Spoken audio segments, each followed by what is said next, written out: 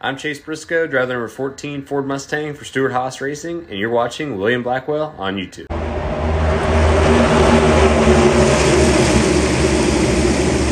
By now, most of y'all have already heard of rumors surrounding Stewart Haas Racing and their future in NASCAR. Right now, they get an Xfinity program of Cole Custer and Riley Herbst, two underrated drivers. I believe they're destined to do great things. And then on the Cup side of things, you got a four-car organization. Kevin Harvick, the 2014 Cup Series champion. Eric Almirola, multi-race winner in the Cup Series. Chase Briscoe, a one-time race winner. And you got Ryan Preece in the 41, who's been successful in the Cup side of things. He's won numerous Xfinity races and also a few truck races. So you got four really good drivers.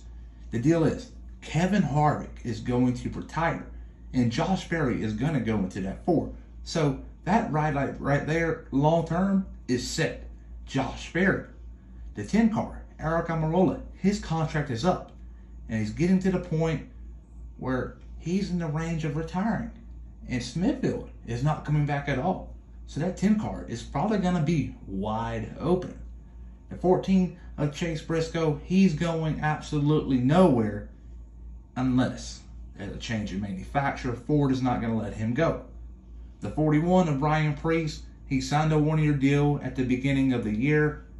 This year it ends, and he may be looking at different options because he's not doing too hot right now.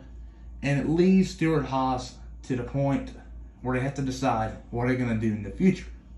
Obviously, a lot of y'all have seen, including myself, Gene Haas has actually taken a huge step back from the NASCAR side of things. He's investing more and more into Formula One, which makes a whole lot of sense if you're looking at the business perspective, because Formula One has a big market and a big turnout.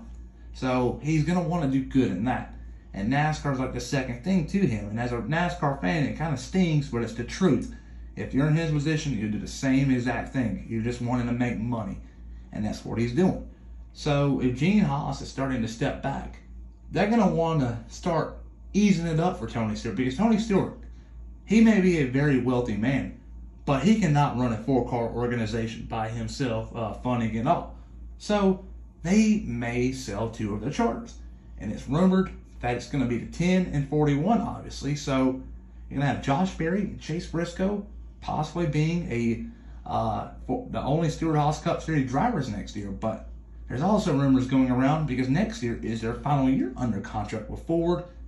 And if they change a manufacturer, I would believe it would be Chevy.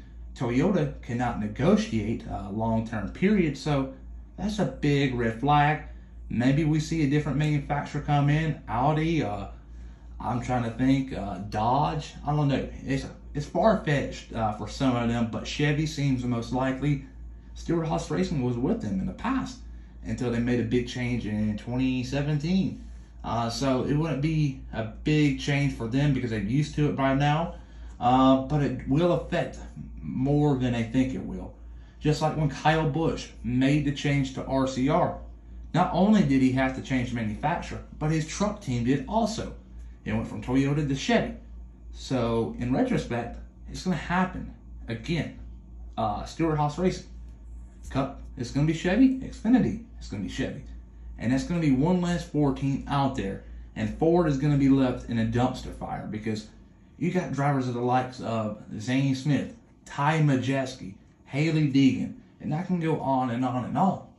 And they're going to be in a bad position because they're going to be at the point where if they're going to go to Cup, they're going to have to leap the Xfinity Series, which is a big no-no, but there's no current Xfinity Ford program besides Stewart Haas Racing.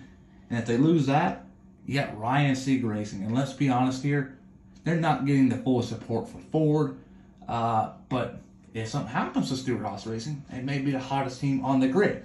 But right now, they're not. And it's a big question mark surrounding Ford and their development program moving forward. So we'll have to figure out, put pieces of the puzzle together as the weeks go on. But that's what I got in the first video today. Stewart Haas Racing looking to sell two charters and possibly change manufacturer in the year of 2025.